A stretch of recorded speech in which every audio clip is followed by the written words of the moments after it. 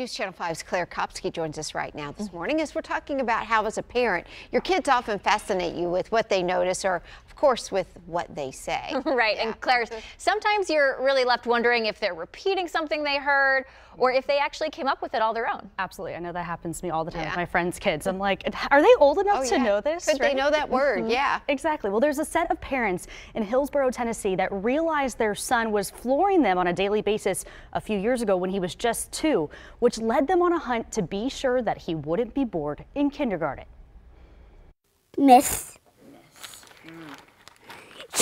Your turn.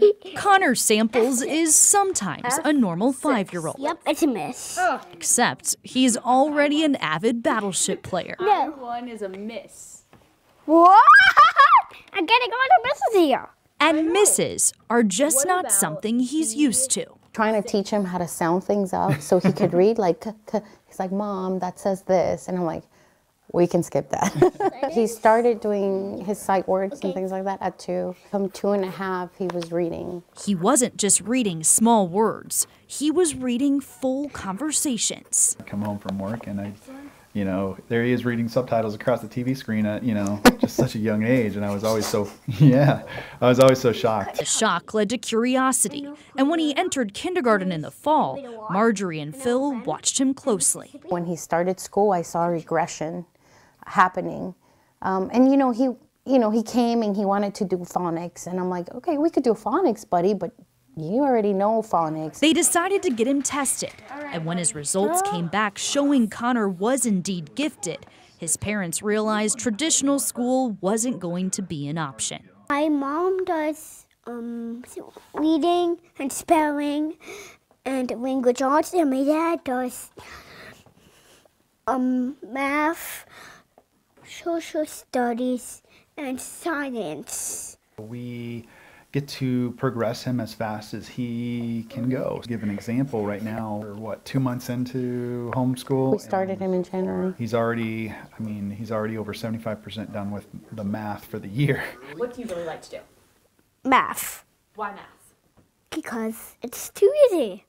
What do you mean it's too easy? And also, it is really fun, and sometimes we get to regroup this way.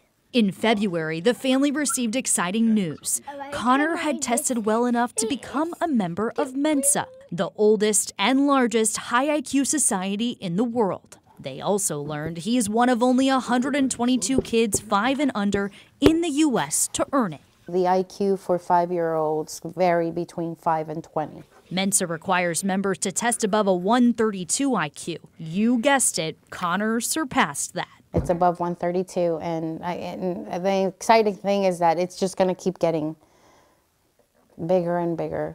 For now, a little kid studying big kid things, all while having even bigger dreams.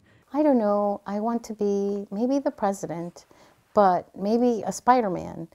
But, I kind of like the Wiggles. But then I think I want to be, what was it that he said? I think I want to be a fireman. It's like, man, there's so much I could do. Maybe I want to be all of them. You know, Connor, we think you should be too. It's a new one. It is a new one.